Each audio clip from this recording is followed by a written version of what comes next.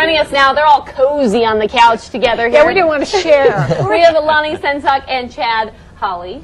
Thank you both for being here very much. And a little bit of information about Lonnie here. He actually grew up in Deweese, went to high school in Sandy Creek, and now has made his way in Hollywood. He's played in films like About Schmidt, Tu Wong Fu, Going Down to Neverland, and My Antonia.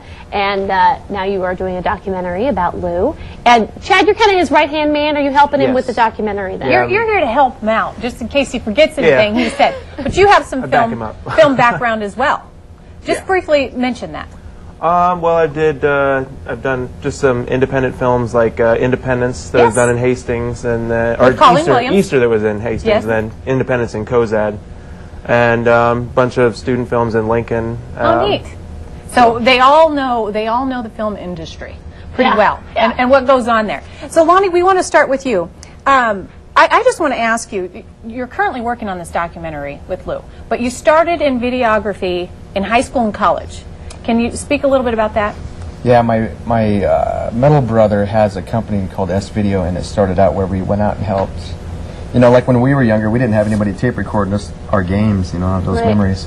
So we thought, what a great way to give the kids back something, you know, to the parents. So that we started doing high school, and that moved on to college football, and so my videography experience started as a, you know, a PA, and then a videographer, and then an actor, and sing. I sang. And yes. So it was kind of the rankings, you know, you move up. That's a very good singer, pop lead singer, and you work with the Jonas Brothers, and worked on the Jonas Brothers. They're too good. Chad, where are you from?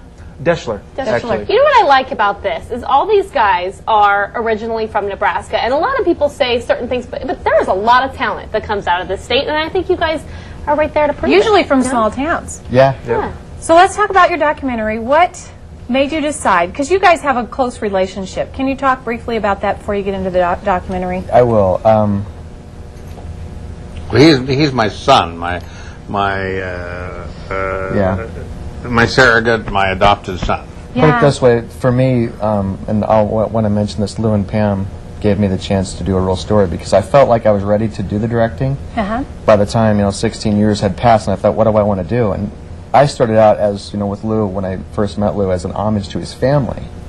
You know, finally tell his story. And Lew said, well, if you want to get serious, then let's do it. And a week later, you know, he kept in touch, and Lew and Pam have kind of been my parents that I don't have now. You know, both my real parents are gone, so they really have helped me as a family person as well. So. What a perfect couple to help you. You know, before he actually physically looks like that's it.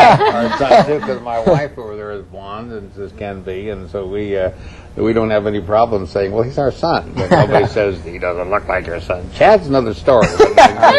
Chad. Lonnie, how does that make you feel to have Lew say that about you? I mean, that's got to just be humbling, honestly, isn't it? it's been 3.5 years later, and I still get emotional, honestly, over it. I do every day. No kidding.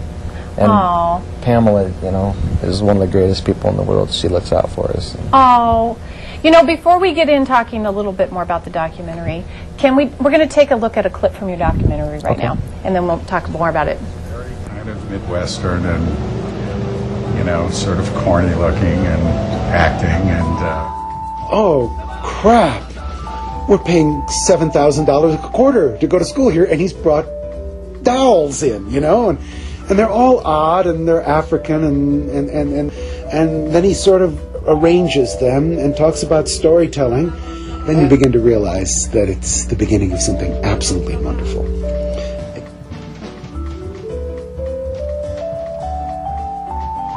Almost any dress-up occasion.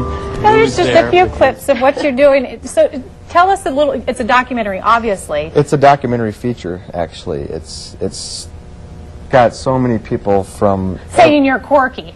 Yeah, Richard Mazur, he said that they weren't anything alike, but Lew was hands-on with the actor. I know when I talked to Richard, he had to talk to Lew daily about, you know, Lew was one of those people that came in and said, hey, does this work for you? If it don't, let me know. And, you know, that doesn't happen a lot, but Lew was very hands-on, and I really like that story. Now, how can people be able to see this documentary? When will it be finished? Well, we're shooting for February, to be honest with you. Our first cut hopefully will be at the end of January. So. Are you going to have a red carpet thing that you might need someone to commentate? We actually talking about that. And if you could throw in Russell Crowe there, that would be quite fantastic. I don't think he's from Nebraska. I think he's from Australia or something. Yeah. But seriously, you should have a red carpet event. Well, we're actually. That's after we throw Joan Rivers under the bus. Bring the young ladies in. I actually got some pretty good. We got some pretty good plans for it, Jeff. And we're not involved. That's fine. Back in the day when he was doing Fallen Angel, Jeff Gilmore is now the director of Sundance, who's in my film. And we just got him at the last year. I didn't even go out. My producer went out and got him, and so we are shooting for that. We want this to be a big story. It's Lew. Yeah. I mean, Lew's helped. Not only Lew, but I don't know if he knows, but the writer block parties that they used to have in Hollywood, it was hosted by his wife Pamela. Wow! So when she knows how to do the party. She knows everything. I need to hook up. We need to get Pam in here.